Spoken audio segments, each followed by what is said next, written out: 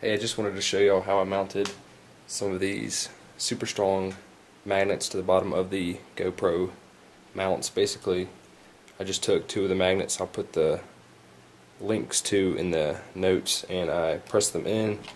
Then I took this epoxy and epoxied all around the sides and on the top, and it's really tight, and you can pretty much stick that to anything, including through the drywall into the studs, and it'll stick and hang on, and you can mount it to your car or anything else, and then it'll pull right off.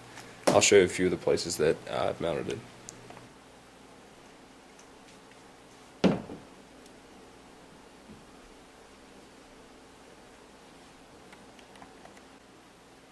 And you can see here it's mounted in our kitchen.